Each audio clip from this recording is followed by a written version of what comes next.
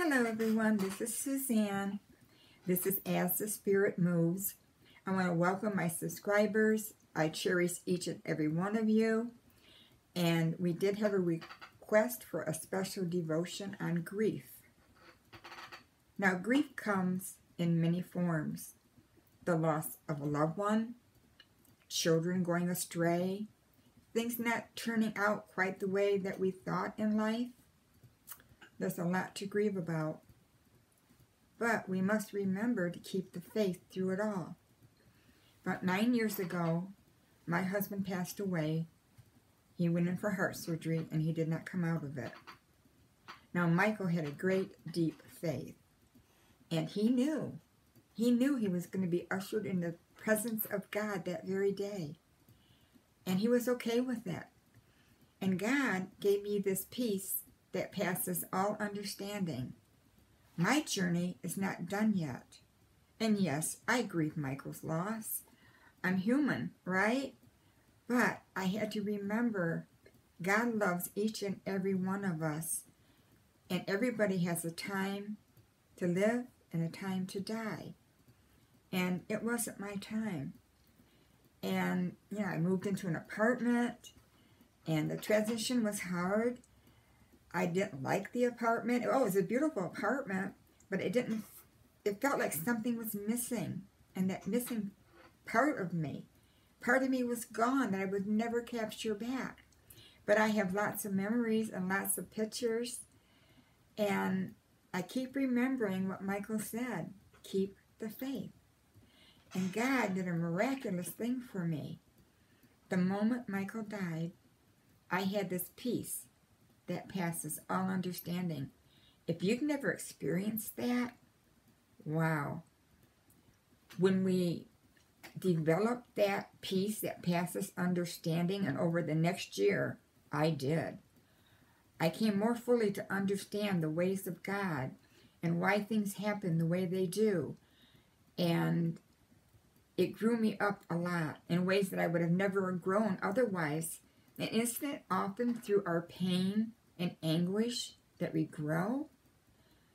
It's sad that it has to be that way, but that's how the best lessons are learned. And if you're grieving the loss of a husband or a wife, my heart truly goes out to you. And I would ask that you not get stuck, that eventually you learn to move on and go beyond what God has for you. To press forward to the prize that is going to be yours one day. And I love Michael.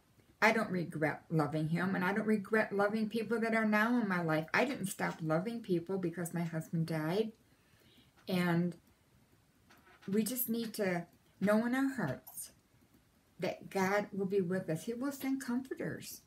I had so many people surrounding me and helping me during that time. It made that transition a lot easier. And I would say to you, surround yourself with mentors, people that you respect, that will come around you and encourage you. Reach out to them. They will help you in ways that you don't even realize right now.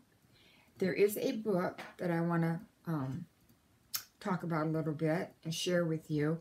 I highly recommend this book. In fact, there's two books. This one is called Through a Season of Grief. It's written by Bill Dunn and Kathy Leonard. This book helped me on my road to recovery. And, I prayed to God, God, please give me something. And He did. When we pray hard and we say, God, you got to give me something, I'm hanging on by that mustard seed, God will always come through, always. This other book I have is When God Sees Your Tears. These two books will help you grow in your grief. They'll help you overcome this hurdle in your life that you can move on. And nobody can tell you how long that grief should be. I would say if there's a healthy grieving period, that's hard to say, isn't it? I struggle with that myself. Is a year long enough? Is 2 years? 3 years?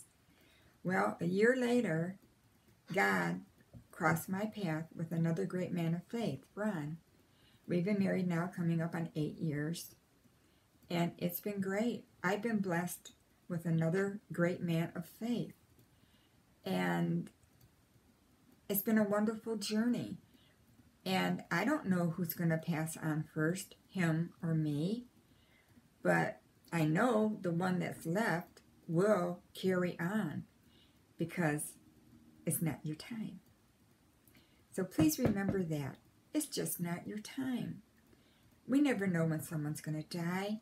That's why we love them and cherish them every second we can.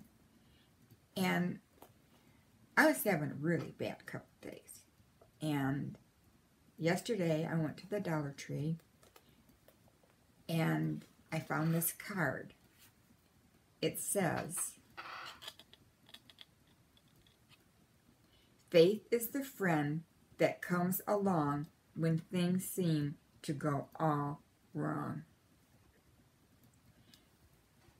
Faith is your friend. Dig into the scriptures. Look up all the scriptures on faith. Jesus wept, you know.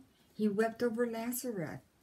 You know, you have to get beyond that grief. Jesus knew his time was coming. And, you know, he went to the cross for us willingly. And that's the greatest love of all. And he left us a message to talk about him and to share him with others so that they too may go where he is. And of course, that is heaven.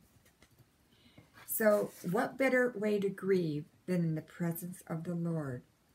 Now, in the description box below, I did write an article on the roller coaster emotion of grief 1 year after Michael died that was published in our church newspaper.